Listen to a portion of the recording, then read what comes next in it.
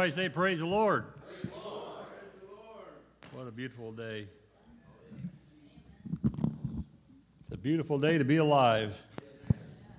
Amen. I'd like to also thank the church and all the people that helped yesterday. That was quite a movement. Quite a movement. These ladies and men worked so hard, and it was amazing to see everybody come together like that. It's hard to get that many people together without some kind of a quarrel, but it never happened. Amen. Last week it was a rough week for my family, as you all know. We lost Paula's mom. The funeral, we laid her to rest last Thursday. She was a very good lady. You know, we had our differences, me and Joyce, but you know what? I loved her and she loved me. And I guess I wouldn't be the right son-in-law if he didn't give the mother-in-law a hard time, right? I always said I call him Calvin. Me and Calvin were the favorite son-in-laws. Of course, that's all there is, me and him. So, but no, she had a good sense of humor, and she loved life. She loved to live life. She sure loved to go out with her girls and then go out to eat, go on cruises, go jewelry shopping. I mean, I don't even ask. When they would go out, it's like, whatever. They come back from one cruise, and I heard them talking, and I said, I always called her Joycey. I said, Joycey, just what happened on that cruise? I said, my wife is with you. Did you do something wrong? She goes, listen. She goes, what happens on the cruise ship stays on the cruise ship. And you mind your own business daily. I said, yes, ma'am.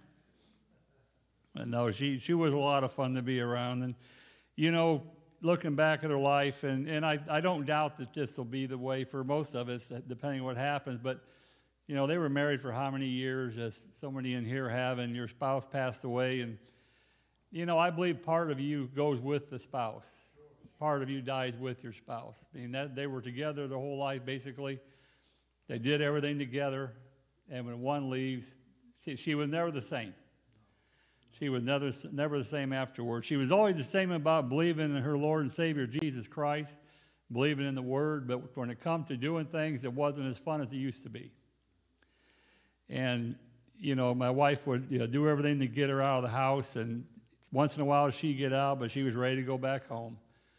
And I can see where it'd be easy to be that way. I really do. Because when part of you's gone and the one that you did everything with, and but she did live a full life. I mean, she was full of life and joy and happiness, smiling.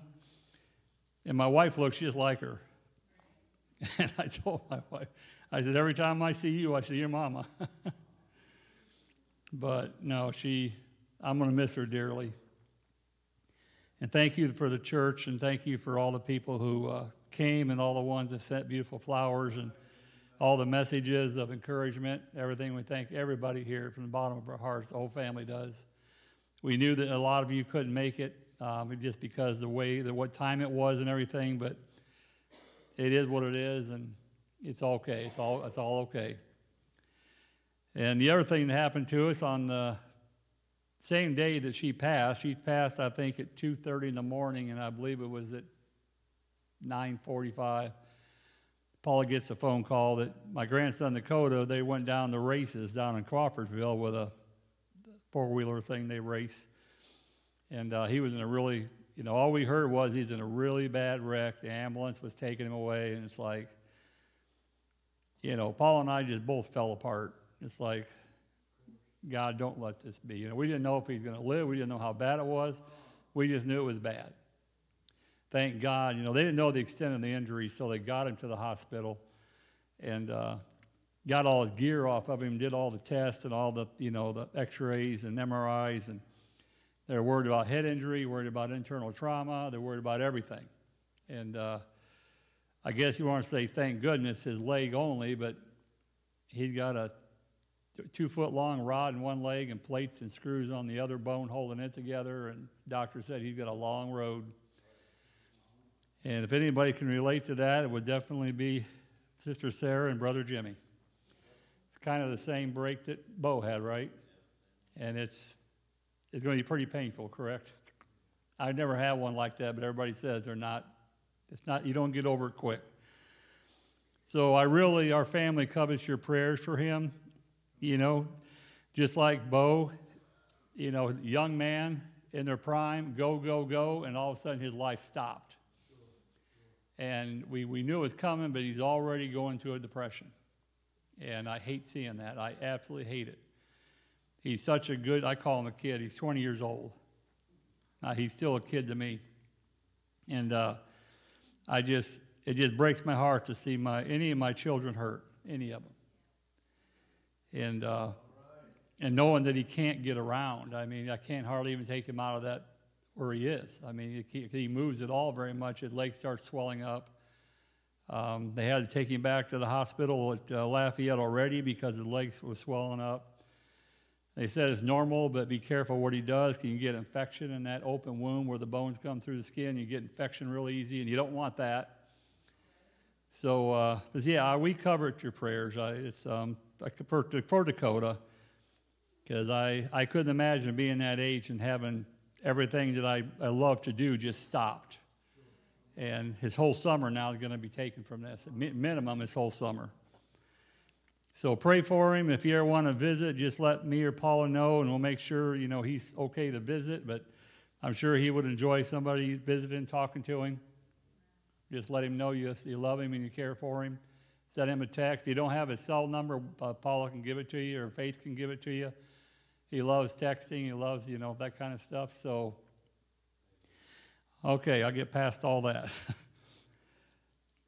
And my sermon today, I thought about this all week. And last week I had a sermon for Mother's Day, and we know how that worked out. It didn't. And for this week, what's been on my heart all week, and last night in the middle of the night I woke up thinking about it. Church, we need to prepare for the battle. We need to prepare for the battle. And that starts with me. When I'm preaching today, I'm preaching to me, just so you know it. And there's a lot of examples in the Bible, and I'll read a scripture. If you'd all stand and go to Acts. Let's go to chapter 5, verse 29. Then Peter and the other apostles answered and said, "We ought to obey God rather than men." Pastor Jimmy, can you ask the blessing on the word?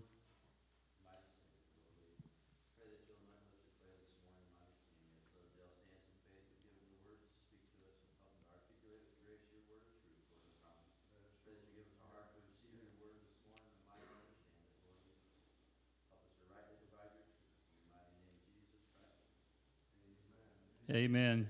You may all be seated. My mind took me to Moses and Pharaoh when this first come to me. And Pharaoh was given 10 plagues to let God's people go. And everything in this Bible, from the beginning to the end, I haven't seen anything yet that we can't put ourselves in the middle of that and be a parable of what's happening in our life. You can put ourselves in that place. Not that we're holding people hostage and bondage, but things in our life that hold us bondage, that are keeping us from being who we're supposed to be. And he had all these different plagues that turned on him. And the first one is interesting. We would go ahead and turn to Exodus chapter 7, verse 10.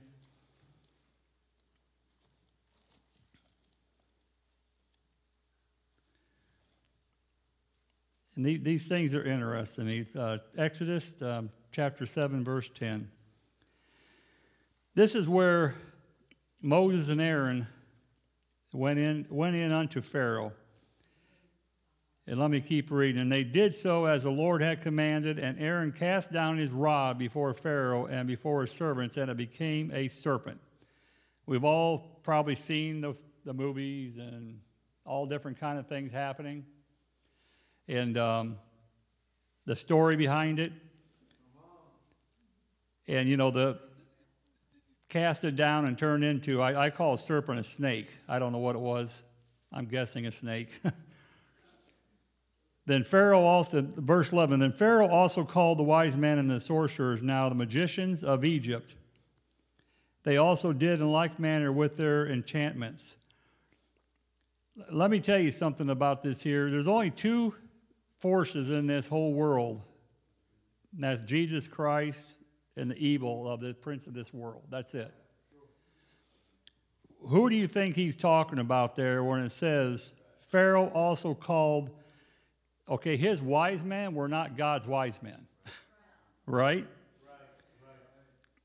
And the sorcerers and now magicians of Egypt. I'll give a warning to you to warn your children. Don't ever let them look at or see anything or search anything about witchcraft, magic, sorcerers. I'm telling you, it's a dark hole that they may not ever come back from. That's playing in the devil's den. You don't play there. You don't go there. You run. Run with everything you've got, but don't you stay in that place. Don't you ever look it up online. Don't study it. Don't read it. I'm telling you that we're not strong enough. Don't play with it. But this was Pharaoh had. You know, time and time again we see how powerful the devil is. Okay? So Pharaoh calls all these, we don't know how many there is, but there's several. There's several of the wise men, there's several of the sorcerers, now there's several magicians. They also did in like manner with their enchantments, for they cast down every man his rod, and they become serpents.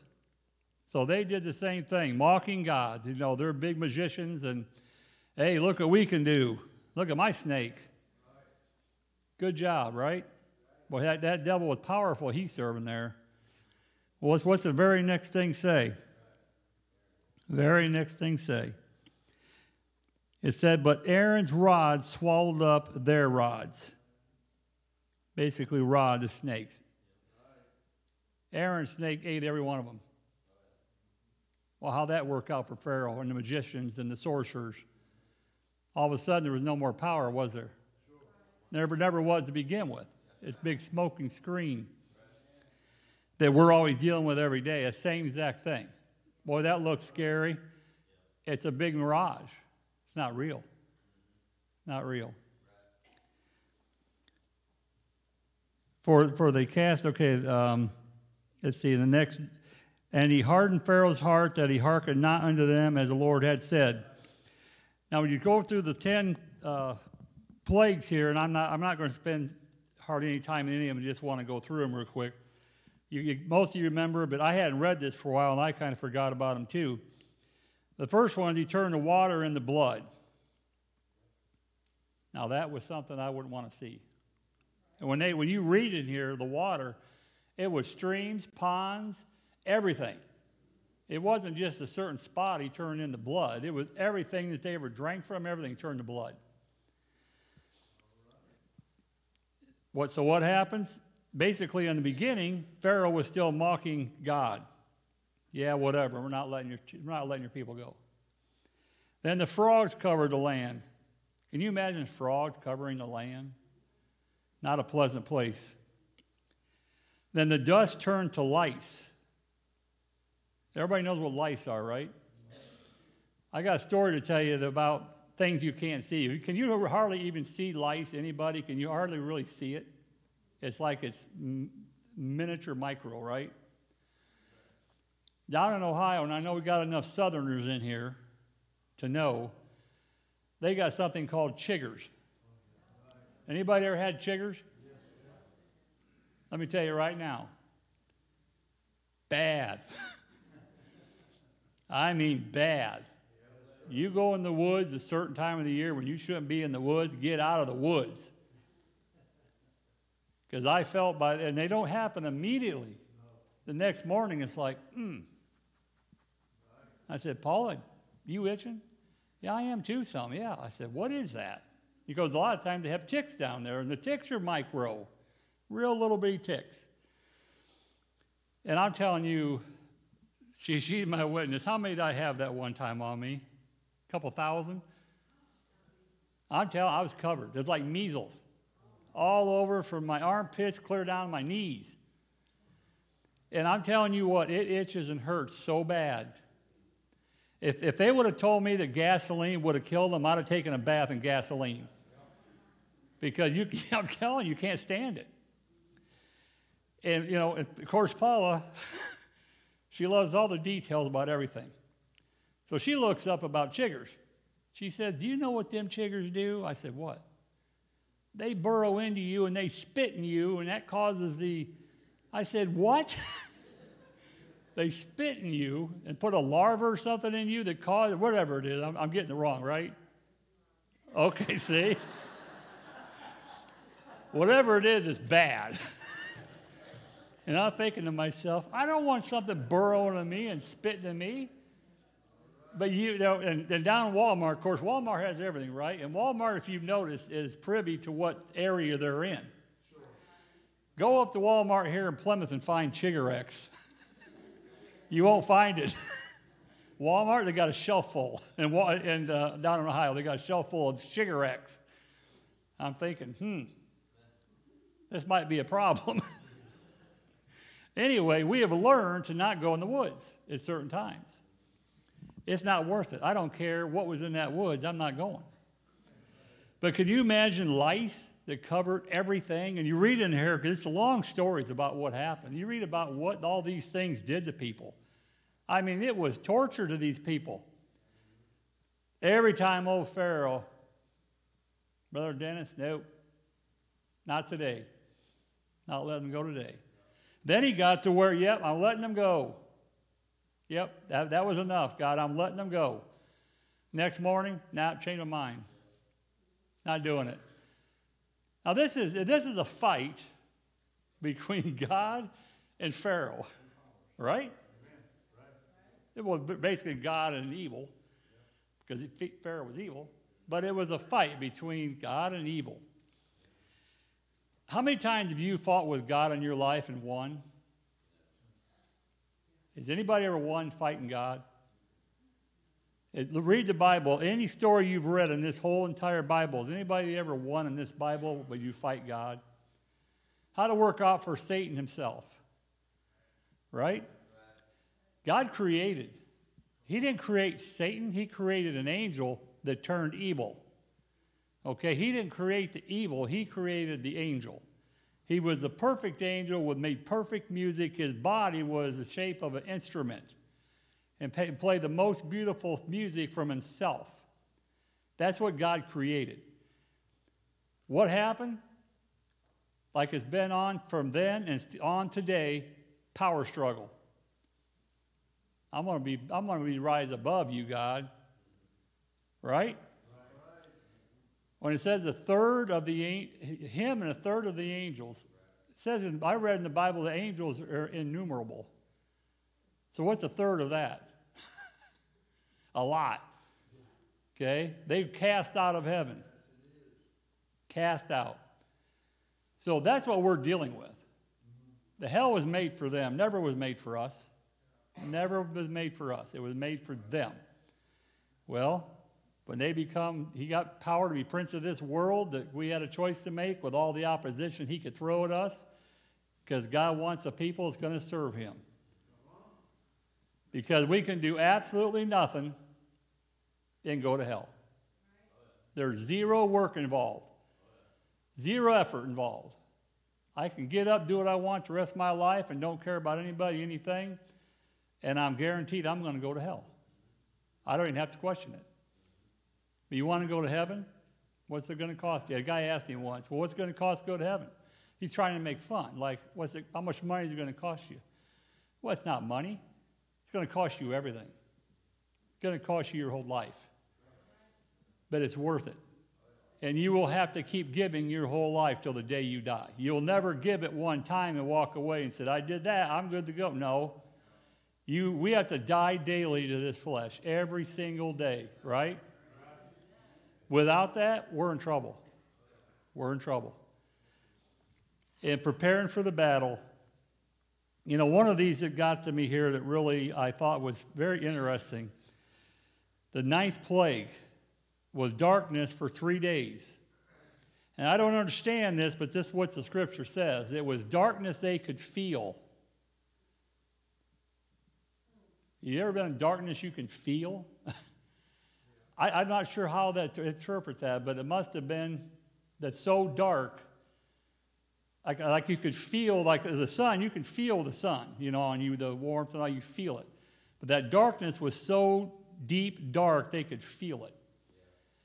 That had to be pretty severe darkness for 3 days. I mean, blacker than black. What could it have been? And I'm sure Pharaoh, up to all this time, he's thinking, man, I've had 9 chances. I've turned away every one of them. I'm still here debating. I'm still here making a deal with God about not happening today. Not this time. Maybe the 11th time I might talk about it, or 12th, right? Little did he know the 10th time was he going to lose his child, firstborn. And everyone in Egypt going to lose their firstborn. Everyone. You think he thought that was coming? How far are we going to push God? Amen. How far are we going to test him? How far are we going to just keep saying, not today, God? How many chances do I have left? Right? We're playing with our eternity. We really are. And what led me to this, what I was praying about it and, praying to God about the sermon and,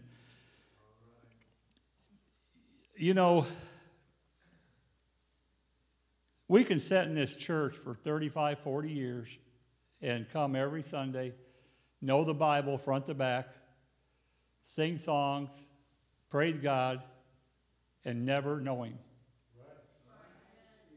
Does everybody agree with that? And never know him. We can be here and become stiff-necked, haughty, proud. Not my day today. Not today, God. Not today. And I'm going to ask you, how many of you can still cry? You check yourself. How many of you can come to this altar and still cry to the God who made you and loves you more than life itself? Can you still cry? Or are you too hardened? The Bible warns us, we went over it in the men's meeting, the Bible warns us of hardening of your heart. Every time we deny God, our heart gets a little harder. Every time. Pretty soon, we're out the door. I'm a little harder here. I'm not today, God. I don't want to hear that. Well, I want you to go do something or do, no, not today. And I get a little farther away. Next time, a little farther away. How many times before I'm out the door and I'm out there, and then how many times I'm driving by and I should be in here?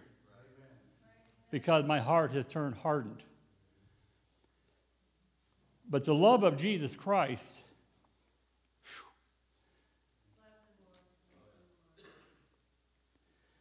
and I will tell you, before I started this walk with Jesus Christ, I did not cry.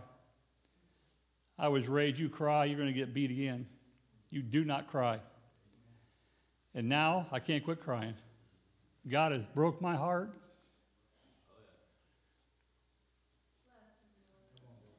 What's worth it, church? Can you still cry? How much does he love us? He's doing everything he can to help us make it to him. But we have to obey. What did I read in the very first scripture? You know what makes rich people mad and famous people and powerful people mad? You tell them they need to obey Jesus Christ. Nope.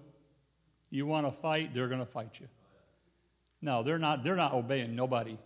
And you don't have to be famous or rich. You can sit in this church and absolutely deny God. I'm not going to obey you. I don't care who's preaching what. I don't care. You don't know what sister so-and-so did to me, and I'm not. Forget it. Right? Can you be forgiven if you have unforgiveness in your heart? Tell me that.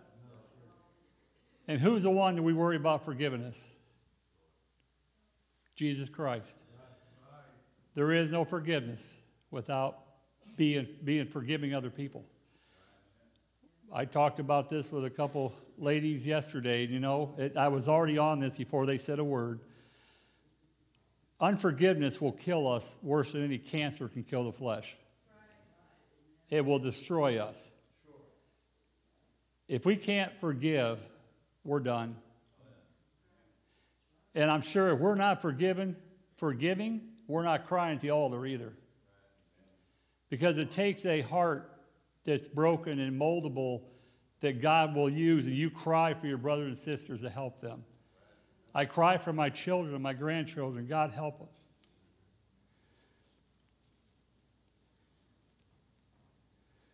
We got one shot at this church. We got one shot. Who knows when death angel? You know, the death angel doesn't mean when he comes you're going to heaven. It means you're dead. The flesh has to die once. With Jesus Christ, we only have to die once. With the devil, we die twice. Right? But you think about that. You think hard about that today. When that knock comes on your door, you know, I've heard people say, I spend my whole life being healthy, and I work out, I run, I do this. I only eat, you know, lettuce and grass. And you know what? They're going to die just like I will, unaware. You think you've guaranteed yourself more time? Does it hurt to take care of your body, and is it wrong? No. But don't put your salvation in it. That, I'm going to live to be 90 the rate I'm going. Look how healthy I am. Let me know how that works out for you. Because we're all appointed a time to die. And have you ever noticed, you ever looked at the obituary, does everybody die at the age 71 or 2? Does everybody die at that age? It's from little fellows to 100-year-old people. So you tell me where this is all figured out, that if I do this, Brother Bob, I'm going to make it for years. Go ahead and keep telling me that. Tell yourself that until that. Then you tell the death angel it's not time. What are you going to do when that death angel comes and it's some time for judgment? What am I going to do? We kneel before Jesus Christ. And by the way, the proud and haughty ones, you will kneel if he's got to bust your legs down. Nobody gets out of kneeling before Jesus Christ. Read it.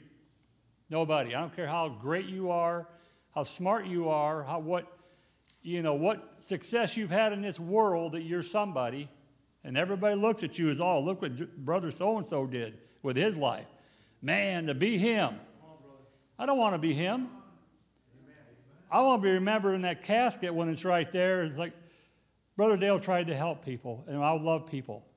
I don't want to take from people. I want to help them. There was a day in my life I was the worst one in this church. I'm not that. That man died in that water. He died in the water. But listen, what are we going to do when we kneel before God? Yeah, I thought about this last night. I'd like Brother Jim. God woke me up, Brother Jim, at 2:30.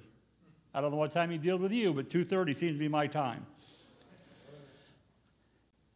And I know the first thing I would do if he tells me, depart from me, you worker of iniquity. I never knew you. I would beg him with everything I had, God, give me one more chance. God, give me one more chance. Let me have one more try. Please, don't do that. Let me, how much are we going to beg for that one more chance when our race is run? It's too late, Brother Sean. When that death angel knocks, it's too late. There's no do-overs. Right now, as long as you're breathing, there's a do-over. If you've got breath in your life, and I thought about this too, I'm just sharing everything that me and God talked about. I know that sounds crazy, but you know what? If you were baptized 40 years ago in this church, because I'm telling you, there's a lot of people that's gotten baptized that really never understood what the baptism is all about. Because, when you read Acts 2:38, let's go there real quick. I know that you've read this a gazillion times, and I know Pastor Howard's preached it a gazillion times. That's okay. Let's look at something.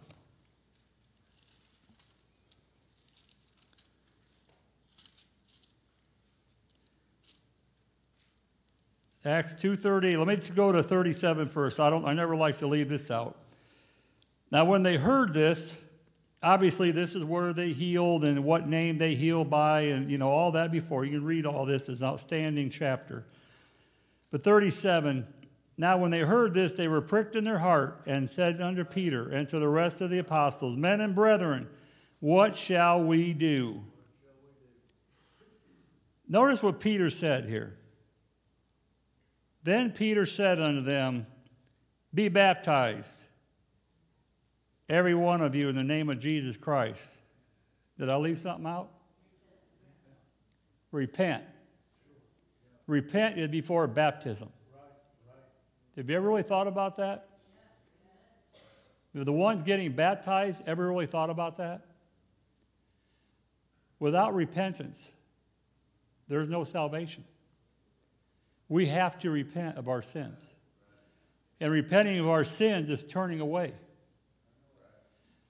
We have to understand that. If you got baptized and you didn't understand it, and you've been years and years and you never received the gift of the Holy Ghost because you've never spoken tongues, you feel like you're a failure. You feel like there's something messed up with you. Something's wrong with you. There's nothing wrong with you.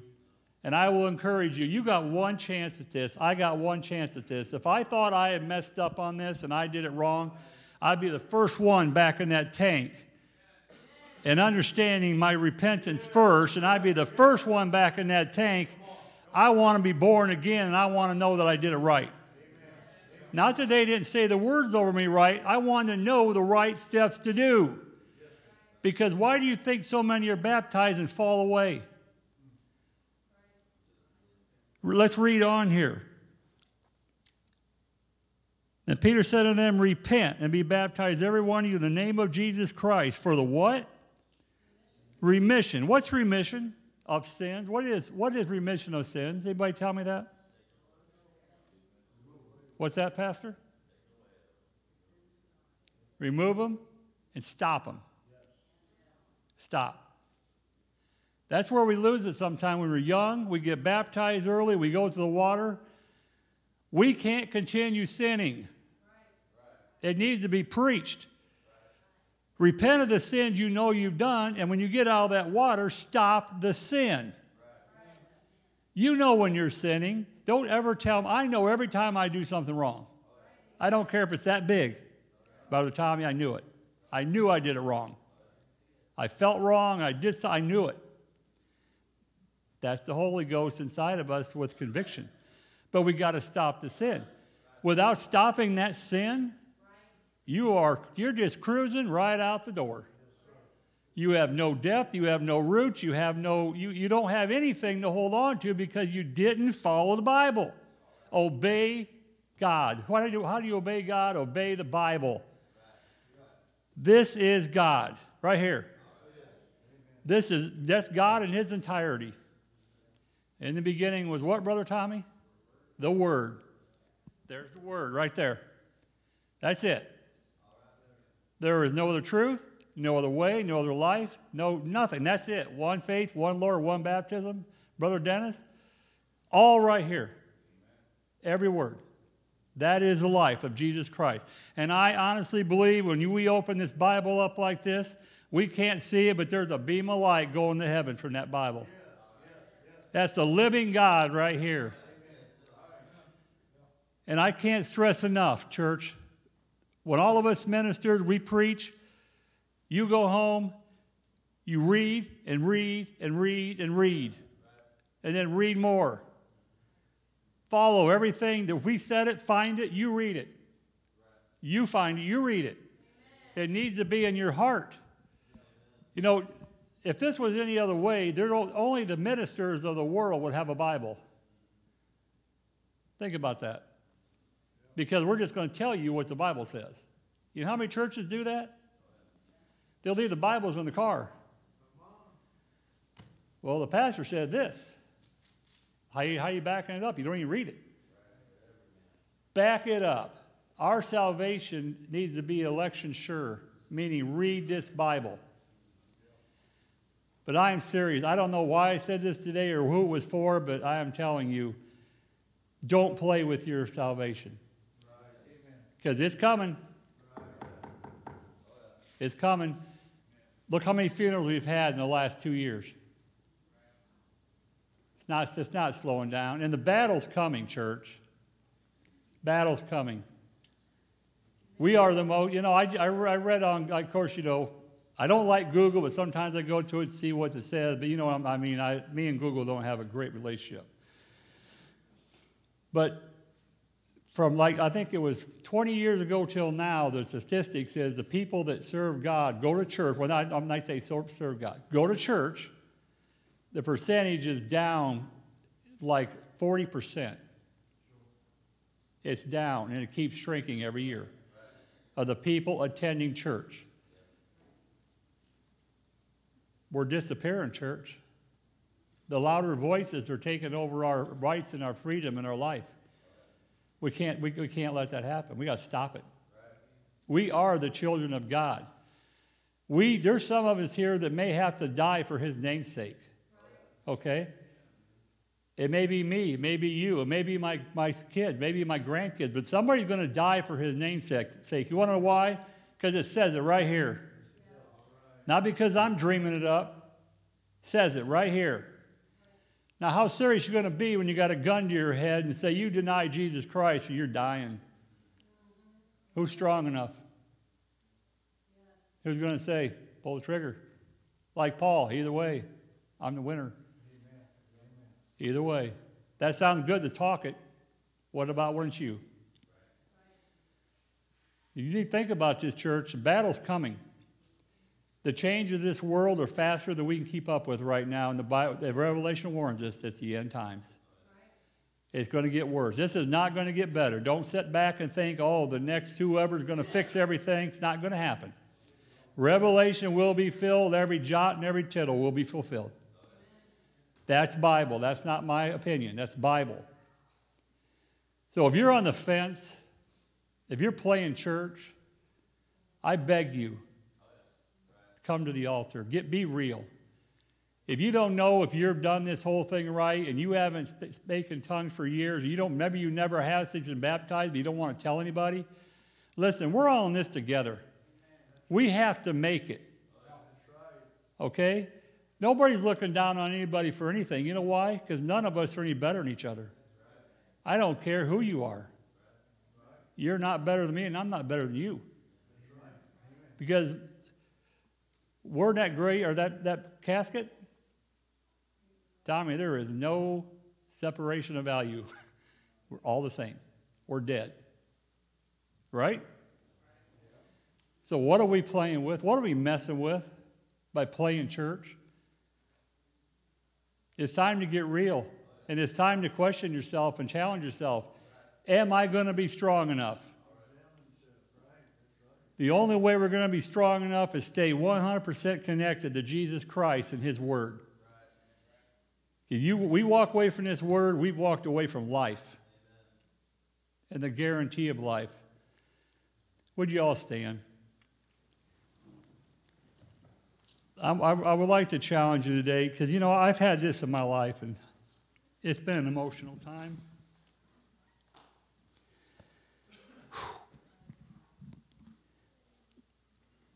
What if I told you there's a Father, Heavenly Father, waiting up here for you? And, I got to get this out. And he's got his arms open wide. And he's saying, come home, come to me, you that are heavy laden and burdened. I'll give you rest. How many would not want to be held by the Savior and hold you tight and say, don't worry, I've got this? Because you're all fighting something bad. You don't think I can't feel it? Every one of us are fighting a battle that half of us don't even know what's going on. But we're all fighting a battle. How many would want to crawl in the arms of Jesus and say, don't let me go? Hold me, fix me, change me. Whatever you got to do to me. Me and Paula prayed all the time, and yeah, it has consequences, but they're good. I don't care, they're good. God, whatever it takes. I can't miss heaven. Don't let my family miss heaven. Don't change me, guide me, lead me, direct me, but don't let me go off the path that I've never returned from. Let me love my brother as I need to love my brother. Let me forgive when I need to forgive. Let me help others when I'm challenged to help others. Let me hear your voice when you talk to me. Don't let me be hardened. Don't let my heart get hardened where I slowly am going out the door. It's time to come home, church.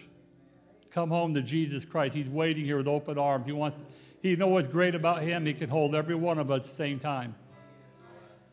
And cry to him and tell him you love him and ask for forgiveness. We need to repent every day. If you think you're too good for repentance, you better check yourself. We're all sinners saved by grace. Right? He wants us to repent. He wants to forgive us. But we have to ask. We can't be proud and think we don't need forgiveness. We all need forgiveness. As they start a song, let's all come. Let's all pray. God bless each and every one of you. I love you all. If you need prayed for, come up after we start praying and we'll pray for you.